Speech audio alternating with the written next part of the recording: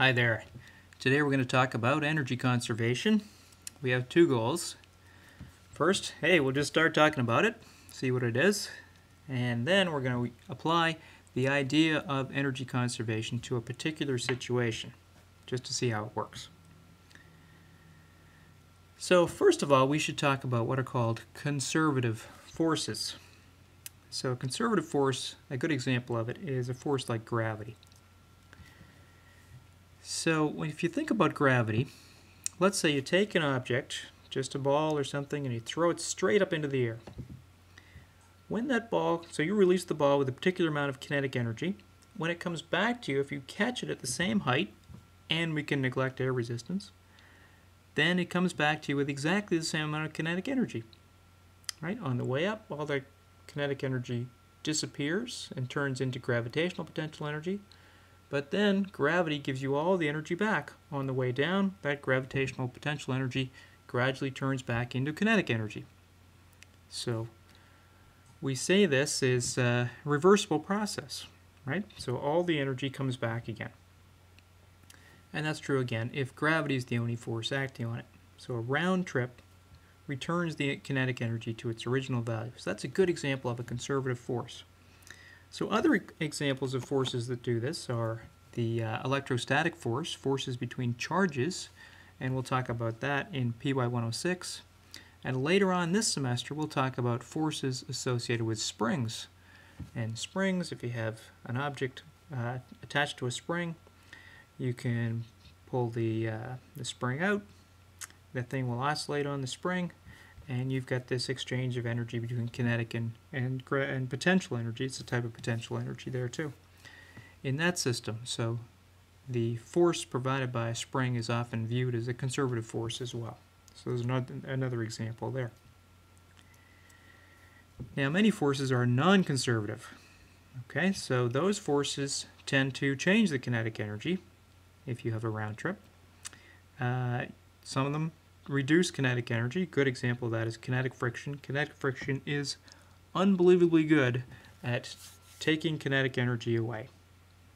Now what it does is it transforms it generally into thermal energy. Things heat up because of kinetic friction. However, non-conservative forces can also add kinetic energy to systems, such as car engines or rocket engines, things like that.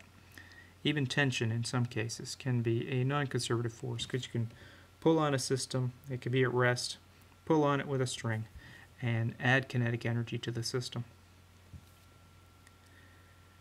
So the reason we're talking about conservative forces is that we generally handle, with energy, we handle conservative forces differently from the way we handle non-conservative forces. Okay, what we do is we define potential energies for conservative forces, and non-conservative forces, we look at the work that they do. So we handle them in different ways. Okay, so we'll start with this. This is called the principle of conservation of mechanical energy. Well, what's mechanical energy? It's simply the sum of the kinetic plus the potential energy. Okay, so if the total mechanical energy remains constant, okay, then mechanical energy is conserved. However, this is only true that total mechanical energy remains constant if the net work done by non-conservative forces, such as friction, is zero. Okay, so this works in some cases and doesn't work in other cases. If you got friction involved or engines providing inputs of energy, then it doesn't work. So it's a very special case. Now, this statement, the law of conservation of energy, is a far, far stronger statement than the principle of the conservation of mechanical energy. Okay, so this applies basically all the time, all over the universe. If you ever have an example of energy not being conserved, then you really got to look at whether you've done some totally new physics and deserve a Nobel Prize, or maybe you just made a mistake in your analysis. So we probably all heard this statement before. Energy can neither be created nor destroyed, but can only be converted from one form to another. So you can have transformations of energy. But if you really define your system very carefully, and you've got no energy coming in from outside or exchanging with the outside world, then your total energy system-wide should be conserved. So here's an equation that we generally use, and we can apply this equation in all sorts of energy situations. When we get to rolling things later on in the course, we'll change our definition of kinetic energy, but we can still use this equation. When we do springs and we've got a new type of potential energy, we'll build it into this equation, but the starting point here, this 5-term equation, will still work. When we go to PY106 next semester and look at charges, again, we'll have a different form of potential energy. We'll use it in this system and this equation, and it'll work fine. So let's see what all these terms mean. So U is generally our symbol for potential energy. I means initial, F means final. So UI and UF are the initial and final potential energies. Then we have similar terms for Ki and Kf. Those are the initial and final kinetic energies. Okay. Work NC, NC stands for non-conservative. So WNC is the work done by non-conservative forces. Once again, we're treating conservative forces differently from non-conservative forces. Non-conservative forces, if there are any, we handle through this WNC term in the equation. If we have conservative forces, then we define potential energies for them, and we build them into the energy equation using the initial and final values of the potential energy.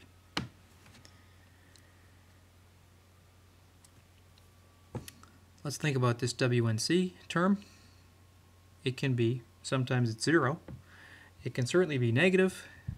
For instance, when kinetic friction is extracting mechanical energy from the system, really transforming that energy into, in many ways, less useful forms, generally thermal energy.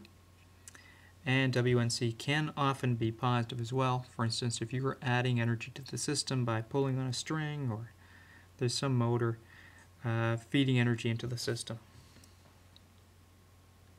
But of course, that energy comes from, burning gasoline and things like that. So if you build that into the system, you're still conserving energy. You're not breaking the law of energy conservation by using an engine in your car, for instance.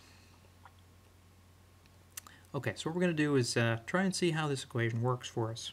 Okay, so let's consider this question here. 3 identical balls are launched with the same initial speed from the top of a cliff. Okay, so they're really launched from exactly the same point with exactly the same speed. What's different about them is the direction of the initial velocity at launch. So ball A just has an initial velocity directed horizontal.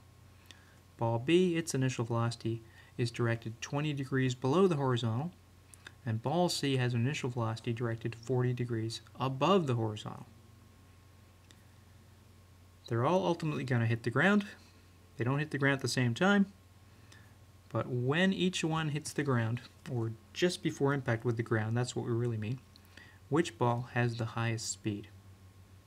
Okay, so think about, you measure the speed of A just before impact compared to the speed of B just before its impact with the ground compared to the speed of C just before its impact with the ground.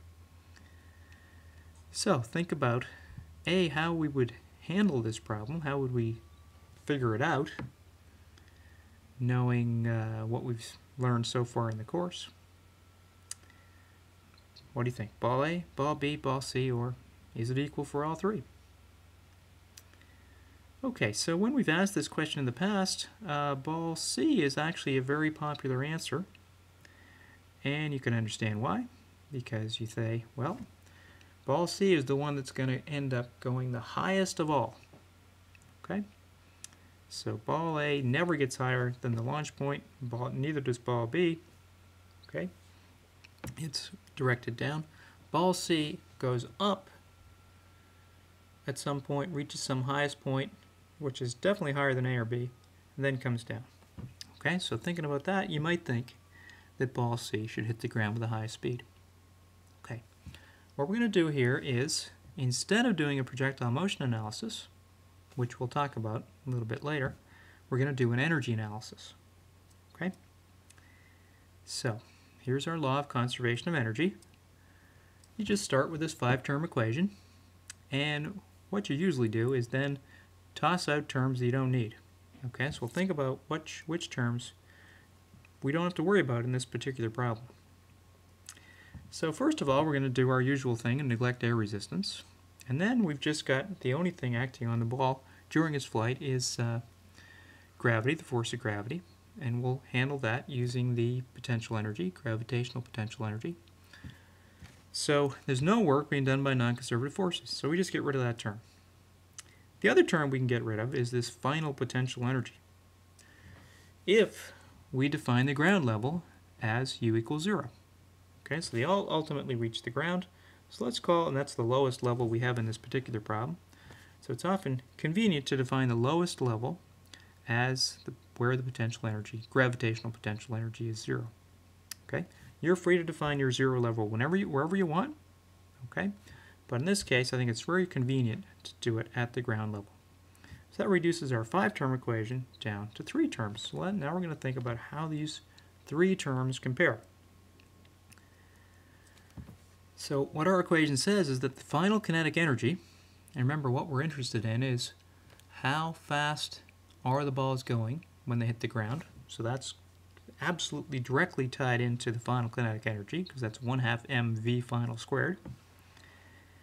So here we have the final kinetic energy connected to the initial potential, initial gravitational potential, plus the initial kinetic. Well, how do those terms compare? Well, they all start at the same place. Okay, so their initial potential energy is the same. What else is the same? Well, they're all launched with the same speed. So kinetic energy couldn't care less about direction. You don't have to worry about direction when you're dealing with energy. Sometimes you do when you're dealing with work. Okay, that determines the sign on the work. But here, for kinetic energy, it's just 1/2 mvi squared. Doesn't matter which way that's directed. Okay, so you get the same initial potential energy, same initial kinetic energy. So what must you conclude about the final kinetic energy?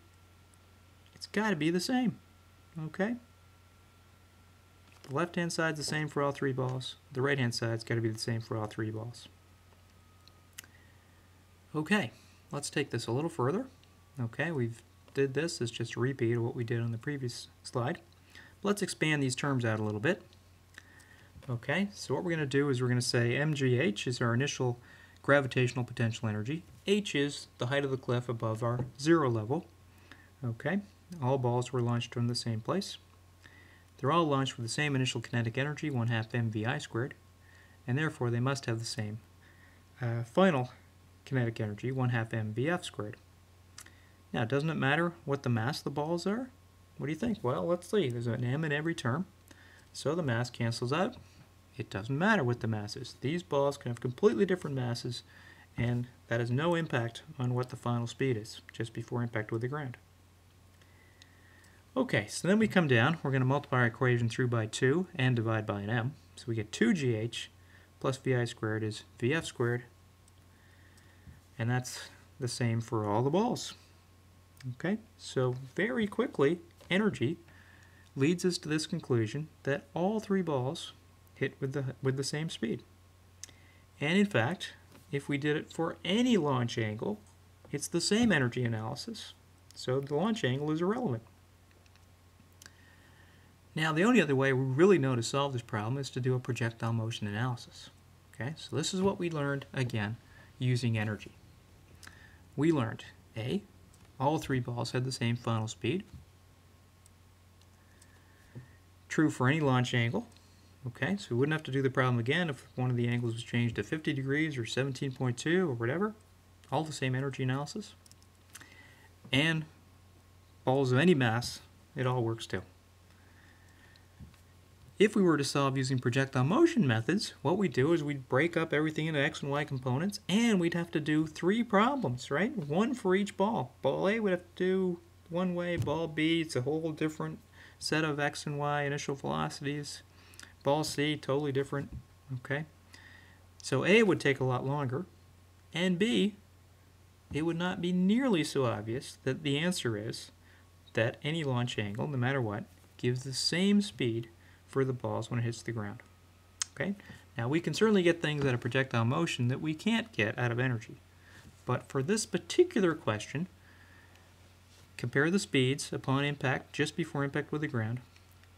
Energy analysis is far superior. It's much easier, much more general. It's a very powerful tool for us to add to our toolbox in order to analyze physical situations. Okay, so that is it for our introduction to energy conservation.